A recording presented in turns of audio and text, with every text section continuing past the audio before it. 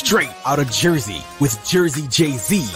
This Golden Gloves champion boxer hung up the gloves to become a pro wrestler. He won numerous titles in WCW as wrestler Johnny B. Bad and WWE as Wildman Marc Mero. He now travels the world inspiring millions to dream big and live a life of passion and purpose. Straight out of Jersey welcomes Marc Mero.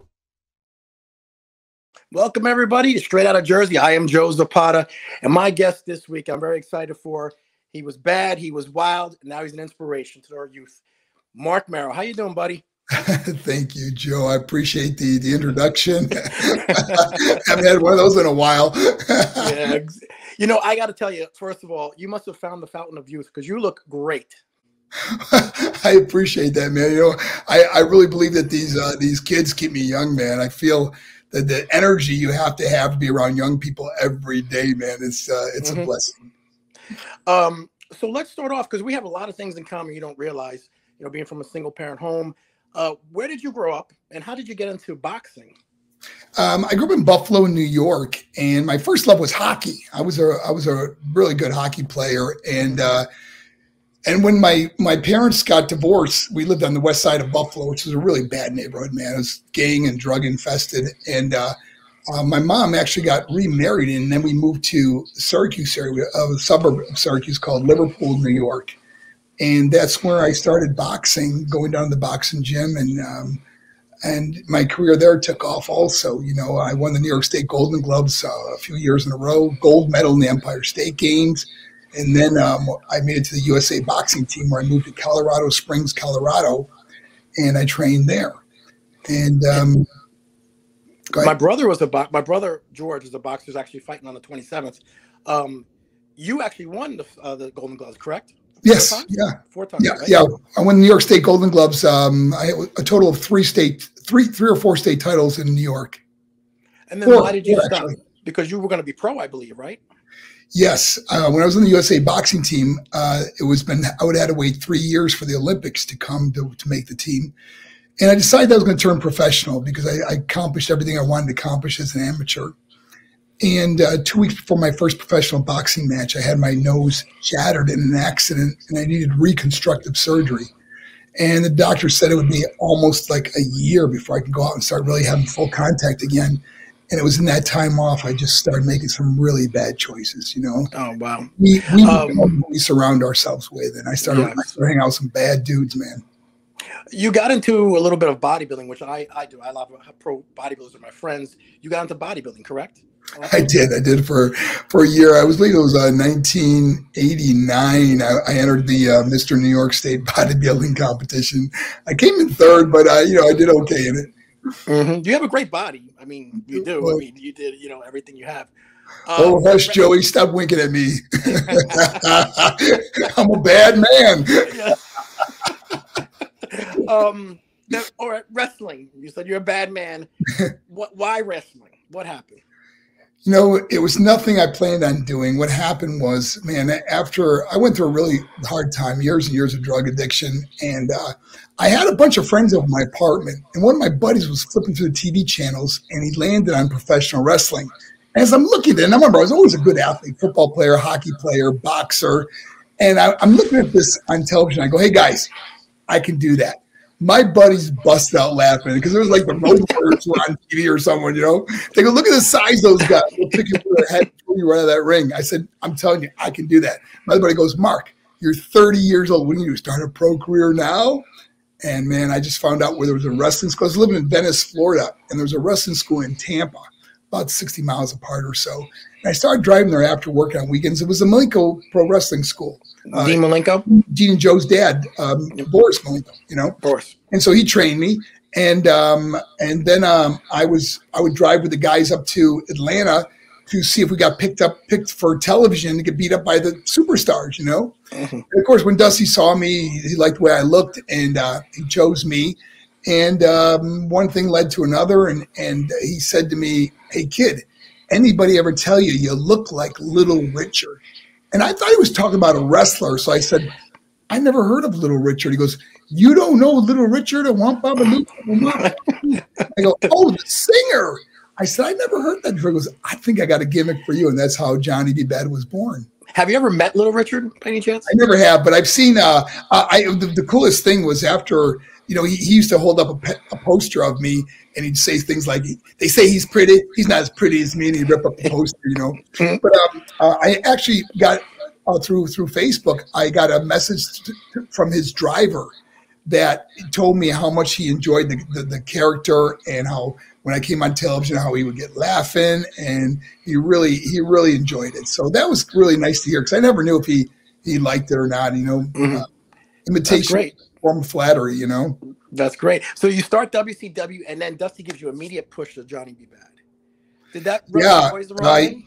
Well, you know, I was so green at wrestling. I mean, it was like so new to me. And people always think that, like, because you're a boxer, you have a really good punch, but it was the complete opposite, because remember, I'm just throwing shoot punches, and now I got to learn how to throw a working punch. So they put me out there with guys, like, to start out, they put me out there with, like, Johnny Polo, Raven. He eventually became Raven. Yeah. He helped me out a lot. Guys like Arn Anderson, Ricky Morton, guys that were seasoned veterans, man, that really helped me and learned to become a better worker. And then, you know, the first year I was Rookie of the Year. The next year I was Most Improved Wrestler. So I really I really enjoyed it, and I got better and better. And then I wanted to drop all the feminine qualities about Johnny Bad, make it kind of more of a cool, like, Muhammad Ali character, you know? And of course, Dusty fought me tooth and nail with that, but eventually he gave in. I would, you know, the gorilla position is right before you go out to the audience. Yep. And Dusty would be sitting there, and I'd come up, and I wouldn't have the makeup on. And he goes, "You go put color on right now." And I'm like, "Oh, my God." I had to go back and put lipstick on and eyeliner and everything, you know. And he goes, "Oh, you're so pretty." You know, Dusty was the best. Now, is it true you had a little bit of, I guess you were very green at the time, but you had a problem with Butch Reed? I'm sorry? When you were a little bit green at the time, but you had a problem with natural Butch Reed? Butch Reed. No, what happened, that was one of my first matches ever. Okay. They put me in a tag team match, me and another gentleman against Butch Reed. You know, guys were just going to get beat up. And what happened in the match was, this was when Dusty actually said first to me after I met him. Well, what happened, let me get back a little bit, was the match went, and they do that thing off the top rope where I get up on one of their shoulders and they clothesline me off the top. And they do pick 1, 2, 3. And being it was my first time there and everything, I thought that because I got pinned, I better get out of the ring and give them the space, you know, not knowing that I'm supposed to lay there like I'm dead, you know, very foolish. And so anyways, there was 2 dressing rooms. There was the Superstars dressing room at center stage. And then there was the enhancement guys, the jobbers, that were dressed together in another big dressing room.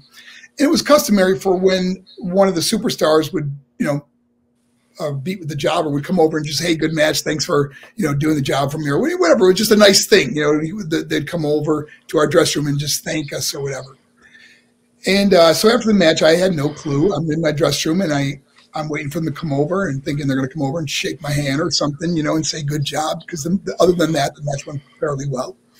But they did lay in their punches and kicks, I have to admit. You know, I thought, this stuff fake. It didn't feel fake. So, anyways, I hear, before they even got there, F this, F that. And Butch Reed is just furious.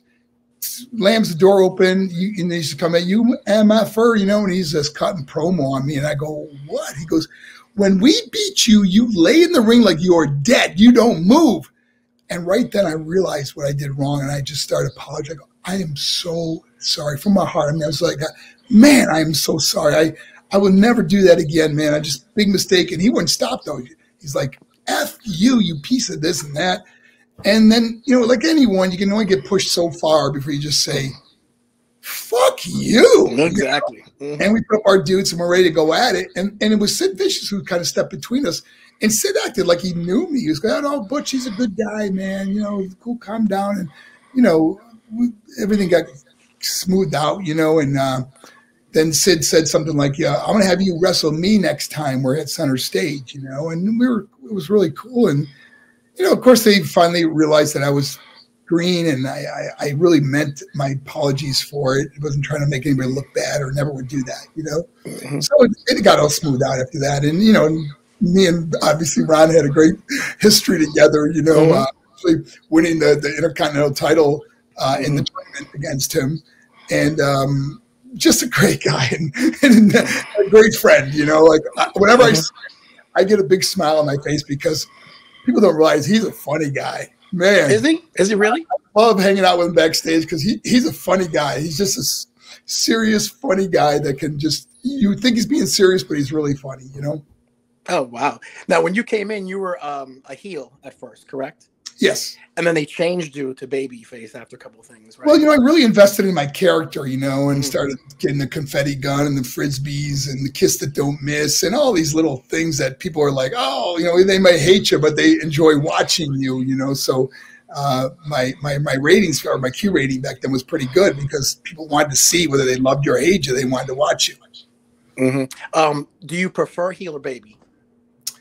You know, if I really had to choose, I mean, it was fun going back to, especially, you know, being Marvelous Mark Mero because of the feud I was in with Sable back then. So that was so easy because I didn't have to do much, you know. But I guess being a babyface is more enjoyable because it relates to what I do outside the ring too. Yes. Did you enjoy your time in WCW? Man, that was the best time. It was. And, you know, some of my greatest memories are becoming Johnny B. Bad is spending so much time with Dusty. Spending time with the Dream, because he'd always get there early and he'd work with me. He says, now I want you to walk like this and talk like this. And then look at the camera and go, I'm a bad man. And I'm so pretty. You know, he'd have, and I'd watch him do it. And I used to crack up so much watching Dusty Rhodes be Johnny B. Bad. Then, you know, why did you leave WCW all in all to go to Well, WWF? you know, the truth is that you never really went to the dance until you wrestled at WrestleMania, you know, and I always knew I'd end up my career there. And I met Vince 3 years before I even went there and had dinner at his house. And we discussed me going there. And I told him I need a guaranteed contract. And he said, we don't give out guarantees. We give out opportunities. And I said, no, I got a guaranteed deal here. So I stayed there for another 3 years. And then my contract was up again, met with Vince. And he says, what's it going to take to bring you to WWE? And I said, Vince, guaranteed contract. And he thought about it. He goes, all right. And you were the first. Yeah, I was the first. Yeah, but it broke the glass ceiling, and you know, a lot of people hated me for it. But you know, when now you look back and how it opened the door for everyone to get a guaranteed contract eventually. Then you came in and you were wrestling all the big names: Triple H, Stone Cold. I mean, who was your favorite to get in the ring with that you enjoyed? Well, you know, guys like Stone Cold, because we wrestled each other so many times. We had really good chemistry because remember, he was stunning Steve in WCW for all the years I was there. Years together there, then going to WWE. I was there for 3 or 4 years. And so wrestling him so many times in like house shows and in your house or pay-per-views in WCW, Slamboree, and then of course King of the Ring. And you know, so we had a pretty good chemistry. I enjoyed working with him. And then Triple H, because I wrestled with him in WCW and WWE. So I'm wrestling these guys 150, 200 times, you know, totally, you know. So having pretty good chemistry with them. And so I really enjoyed that, working with guys that I could learn from, you know. Steve Regal, Diamond Dallas Page and I would go to the wrestling camp together, the power plant, after, you know, to work out our matches and work out new moves and things like that. We were really passionate about becoming better as wrestlers. During this time, the Brawl for All happens. And to be honest with you, I thought you were going to win because you're the boxer with your background. Yeah. And I saw the fight with you and JBL. I thought you won, but I don't know how the rules went down. What happened during that? What did you think about it? Well, I mean, the thing is remember, when I was a boxer, I was 16 and 19 years old, you know. I had this incredible speed and power. Now, fast forward, I'm not even making excuses. I've had 5 shoulder surgeries, 5 elbow surgeries, never had the speed or the power I had as a youngster, you know, but I still could, like, if you notice in all my matches, I never got hit in the face. I could slip punches really easy, but I just kept getting taken down. I never had no takedown defense.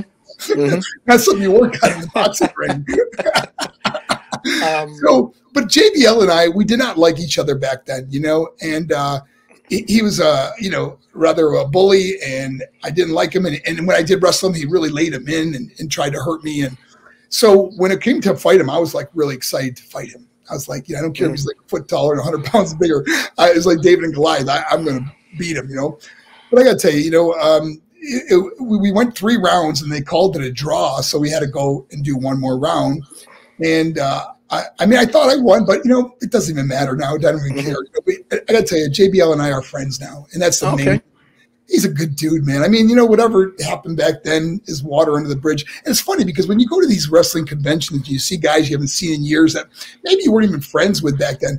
There's a camaraderie that's like an unspoken word that, man, we did something really cool together, There's very few guys that hold grudges like that. But JBL and I we've corresponded on Twitter or X, and we're both proud of what each other is doing now. And so it's really cool, man, to have him as a friend now, as an ally, and don't have to fight him anymore.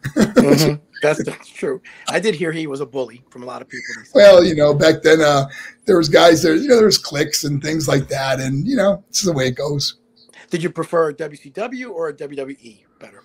Well, looking back on my career, I wouldn't have changed anything, only because all the paths I took in life led to right where I am today. And I couldn't be happier, proud of who I am and what I'm accomplishing now outside of wrestling. But if I had to say where I enjoyed it the most was WCW, because I had more of a camaraderie with the guys, because, going to WWE, I brought my wife with me. So I'm always eating with her, spending time with her, we were always together, traveling together, working out together. So I didn't really have the camaraderie I had with WCW guys that I did with the WWE guys. So that was a little bit harder, but and looking back, obviously the character Johnny B. Bad was a lot more fun. I never really connected with Wild Man. I didn't really get the whole character when they gave me that character, Wild Man, Marc Mero. It was like, didn't really understand it. And I remember in the creative meeting, Vince said to me, "Can you do a Tarzan yell?" I'm thinking, I have a really scratchy voice. I'm not like I could Sting or Ric Flair or someone that could do that real loud. I couldn't do it. So I said, I don't got the voice to do that. He goes, "Well, what do you think of Wild Man, Marc Mero?" And I was like, "What's a wild man? Am I crazy? Am I from the jungle? What am I?" He goes, "Like from the jungle, And I was like, "Oh, okay." But, looking back, I'm thinking they know what they're talking about. They've developed so many stars. They obviously know something I don't know. So I'm going to play with them. I'm going to play the game, just, do what I'm supposed to do. I get a big guaranteed contract, big signing bonus. I get to bring my wife on the road. I got everything I've asked for. Let's not ruffle feathers, So I agreed to do the Wild Man, and I just never really connected with it. Therefore, the fans don't really connect with it. And but then it all turned around when I became Marvelous Marc Mero, and had the feud with Sable, and now I'm bringing her up because she's always coming out on top, and she became so popular back then. I got to ask you, Vince McMahon, he's been in the papers recently. I hope he does well, whatever he's got to go through. But how was your relationship with him? Was he nice to you and everything, Vince? Oh, man, I never had a problem with Vince. I mean, I had dinner at his house a couple times, and he was always really cordial to me. I mean, and he's a businessman. Yep. I made a lot of money with Vince McMahon, I mean, to have the first guaranteed contract. And then I blew out my knee and I'm out for 8 months. I'm getting paid, the same every single week, Wow. And so, a lot of people criticize me for letting Sable kind of beat me up and stuff like that. Remember, all the moves she does, I taught her. I worked with her in the ring and taught her those moves. But people don't realize that I'm getting paid the same no matter what, whether I'm up or down. She's getting paid a small amount. So let me get her over, and she's going to make a lot more money, which she did. She did. Millions of dollars. Yes, she did. After wrestling, you went through some dark times. Yeah. Can you speak about that? What happened? Sure, man, because I talk about it in my presentations. When wrestling ended and I went through a tough divorce, but I also lost family members, during this time that my little brother and sister died at 21. My mom died at 58. My dad died in my arms. Wow. It was just a tough time. And then going through the divorce with Rena Sable. And it was a really dark place. And, I never blame her. I never, point fingers or anything like that. And what happened. But I just got so dark. And then I got back into drugs and got darker and darker, and then making horrible financial decisions and just partying. and flying people all over the place, having fun, and next thing you know, you're broke, you're high, you're messed up. You just want to end it all. And if it wasn't for the grace of God, I wouldn't be here today. But it gives me a platform and a story to help other people. I've been 20 years clean now, man. Wow, congrats! It's been an incredible journey, and I love helping people, man. There's no greater joy in my life than helping someone else. You were working at Gold's Gym, correct? Gold's Gym, you were working at? Yeah, that was my first kind of my comeback after I got off everything, and I had to get a job. I had no money. And I got a job at Gold's Gym. And I remember, it was kind of humbling because people would come in Gold's Gym and they'd say, "Oh my gosh, Marc Mero." They go, "What are you doing here?" And I go, "I work here." And they go, "You work at Gold's Gym?" You're just working out here, not working here. But long story short, I became a personal trainer, which I really enjoyed. And my clients got really good results. And it led to me opening up my own little personal training studio, this little tiny gym. And I had a few trainers with me, and that place kind of took off. But then what happened was one of the local, because I was on a lot of TV shows, the news when Chris Benoit had his issues. Yes. Mm-hmm. And so I was on the news quite a bit. So a lot of people saw me in one of the schools that wasn't too far from me, Melbourne High School. Their football coach contacted me at the gym that I had, and he said, "Would you come and talk to our players?" And I said, "Sure." And we set up a time, and the kids really liked it. And it was cool because I got some emails from the students saying, "Man, that really inspired me, man. We're going to go out and win the championship this year." And unbeknownst to me, that coach called another school and goes, "Hey, we just had Marc Mero here. He did a heck of a job with our students." They go, "Well, we'd like to have him speak to the whole school." And it snowballed, man. One school called another. And then, of course, I was doing schools in Atlanta. And, of course, Diamond Dallas Page lives here. He's one of my closest friends. Mm-hmm. So I would stay with Dallas when I came to town. And I was doing a school near DDP's home. And he said, "Hey, Marc, would you mind if we send the film crew down to film you at the school?" And I said, "Sure," because we get photo and video releases from the schools before we go there. And they sign on it and stuff.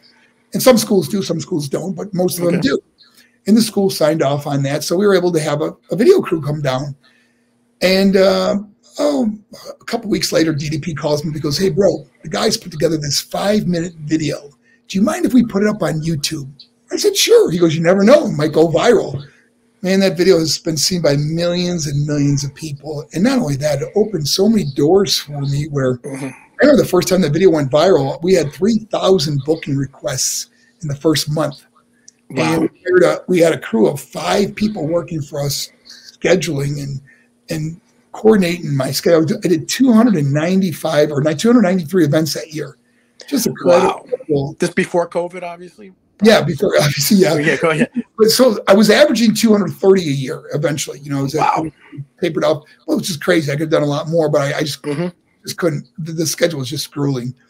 And not only that, when you're doing 2, 3, 4, 5 a day, you're taking on a lot of heartache too, because there's so many kids that write to you and say, I wanted to kill myself. I'm depressed. I'm getting bullied. And then you have to sort them out and then find the counselors or therapists that you can work with at the schools. And it's a lot of back and forth. And it just really takes its toll on you because you spend so many hours after your presentation working with kids. So I got very little sleep, but it was my joy in life, man, was helping so many of these kids. And now I only do about 120 events a year, which people would think that's a lot, but for me, it's where I want to be right now because I want to spend more time at home, more time around my family.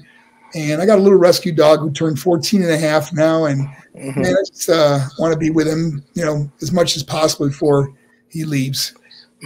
You even traveled to Russia, am I right? I did, man. I did a week worth of schools and churches in Russia, and it was incredible, man. And the same issues they have there that we have here. And they just wanted to hug you and high five you. And, of course, I used a translator, and it was amazing. He was such an amazing translator because his emotion during my presentation, he'd cry almost every day when he was doing the presentation. The kids were weeping, and it was such emotional. And then I spoke at their rehab centers out there, and it was a trip I will never forget. But we've been, now since then, we've been to Guatemala, Puerto Rico. It's just been incredible. And that's the Champions of Choices. That's what you created it afterwards. Correct? Yes. Correct. Out of the wrestling, the boxing, Is this the most rewarding what you're doing right Oh, now? no question, man. It's not even. I mean, wrestling is like entertainment. This is life changing, man. This is something where, I'll have a legacy to leave behind. It's not going to be how big my house was or how much money I had or what kind of car I drove. It's the difference I made in someone else's life, and that's what I enjoy so much, and I'll do it as long as I can, as long as the kids are still enjoying it and they're still getting something out of it. I will keep going. I'm friends with a lot of the boys, and Rick Steiner told me, I think you went to his kid's school. Yeah, in fact, Bron, I got a picture of Bron from his he was, I think it was like a sophomore, junior school. He's a little guy. We got a picture together, and now I got a picture with him as Bron Breakker. It's like just incredible what he has done, and we keep in touch through social media, and I love that guy. He's a good person, real good person. Yeah, one of your most, and I've seen it on YouTube, and I've watched it a million times. One of your most powerful is your Mother's Day emotional sort of. Yeah. Can you kind of just go that for my audience, that story? I mean, it's so beautiful, everything. Well, when I was in my drug phase, and going through some really hard times, I would come home. My buddies would drop me off. I'm staying with my mom, and she, she knew I was in drugs and everything, and she prayed for me all the time, and all she wanted me to do was talk to her. Like whenever I came in the house, she says, "Hey, honey, can you chat for a minute?" And I'd blow her off, But I remember when I came home this particular night, was drunk and high, and it was like 3, 4 in the morning, and we pulled up in front of my house, and all the lights were already on. And my buddies would go, "Man, your lights are on." I go, "Yep, my mother's up." And I remember walking in, and I seen her face. She was so relieved to see me that I was okay. And she says, "Hi, hon, how was your night?" And I was like, "It was good, Mom. I'm just going to bed." She goes, "Hey, can I talk to you for a minute?" I go, "Mom, I'm tired. I'm going to bed." And she said, "Mark, I haven't seen you all day or all night. Can I please talk to you?" I said, "Man, why don't you just leave me alone? You bug me." And I'd slam my bedroom door on the one person who believed in me. And I remember, how hard looking back on that was with her, because she loved me so much. And then, of course, I get into wrestling, and then I'm in Japan when she passes away. I mean, she was only 58. Wow. And it just hit me. It's like I would do anything. I would give up everything just to talk to her now, And I don't know. It resonates well with students, because I can't tell you how many parents write to me and say, "My kid came home from school today," and how much she loves me. Or we got a funny one the other day. Was a mother said, she goes, "My daughter came home from school today, and she said, I want to start having dinner with you and Dad. And she's being nice to her little brother." What the hell did you say? So it was always great to get. Yeah. I heard, is it true you almost had a TV pilot? Is that true? Yeah. This is back in WCW. Oh, okay. Barry Vigon, who wrote Seinfeld, wrote the pilot for me and Little Richard. Little Richard playing my father in the pilot. And I'm playing a wrestler who's on the road, who owns a gym. And Little Richard runs the gym and gets in all kinds of trouble when I'm on the road. So it was a really funny pilot, but it never got picked up or went anywhere. Where do you want people, when they think of your name, how do they want to remember you by? Like I said earlier, the difference I made in someone else's life. Nothing about what I accomplished, but what I did for somebody else. That's the greatest gift you can leave behind, is knowing you made a difference. You were here for a reason. Mm-hmm. So where can people, donate or give to, your charity, if the nonprofit foundation? Well, all the money goes to present at schools. Schools don't always have very much money or no money for our thing. And obviously traveling all over is very expensive, But if you just go to Think Pause, and Pause is P-O-Z, like zebra, thinkpause.org. And you can see my upcoming schedule. In fact, I'm coming to see you. So you're coming to Jersey. You're coming to Jersey. Next week, I'm in New Jersey doing a couple schools on the 18th, and I'm looking forward to it. I love coming to New Jersey, man. Yep. I'm trying to get Dallas to come on, but he's been busy because he's a Jersey guy. I know he is. I know. Yeah. He told me he me would. and Dell's had a gauntlet not too long ago, a couple weeks ago, and he's like, dude, I got these power cuffs. I want you to use them in your workout. And I had to do the cold plunge. I had to do the oxygen tanks on the bike. Oh my God. I'm like, dude, are you trying to kill me? You know, we are so competitive. Like, we have this competition who can do the most push-ups all the time. And it goes back and forth, you know, like, you know, DDP push-ups are really, they're like a 30-second push-up, 10 seconds up, 10 seconds down, and hold it. Don't touch, don't just hold it. And 10 seconds up, 10 seconds, you know. So it's really 30-second push-ups. He calls them 10-second push-ups. So we've been going back and forth, you know, and it's like when one beats the other, we go psycho and we have to get the title back, you know. So I finally beat that son of a gun. and we do it nose to nose, like we're looking right at each other doing it, like, you know. So we have so much fun though. But right now he's got the title back, and I gotta reclaim it sooner or later. Were you there with Marcus? Was there Marcus Bagwell? Marcus, you know, he was at the accountability crib for quite a while, and we all got together the day before Thanksgiving. We had our own Thanksgiving with a bunch of the guys at the house, and so I got to spend some time with Marcus and Scotty Riggs and you know, Butterbean, and it was just a lot of fun. Jake is still there? I'm sorry? Is Jake still there? Jake? No, Jake. I think Jake lives He doesn't. I don't think he lives in Atlanta anymore. No, but I don't. But I mean, I've seen Jake many times at DDP's house, and we worked out together. And good friend of his too, man. He's a good dude, man. I'm just blessed to have people in my life that, you know, we become what we surround ourselves with. So when you're around a lot of positive people, man, you have no other place to go. But and Dallas is the most positive person. He's really. I tell you, we out inspire each other, man. We get together, it's crazy. You two are one force. You and him would be some force together. Yes, we have a lot of fun together. Well, when you talk to Dallas, you make sure he says, "Hey, you got to come on Jay-Z's show." I will tell him, Jersey Joe. I will make sure he gets on your show. Well, Marc, I appreciate your time. I thank you so much. You know, keep doing what you're doing. You're so great with the kids.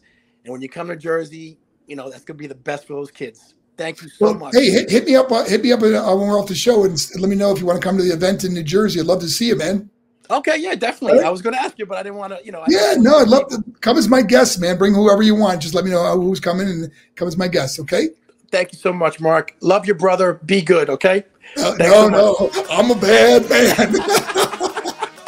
Thanks, man. God bless you, brother.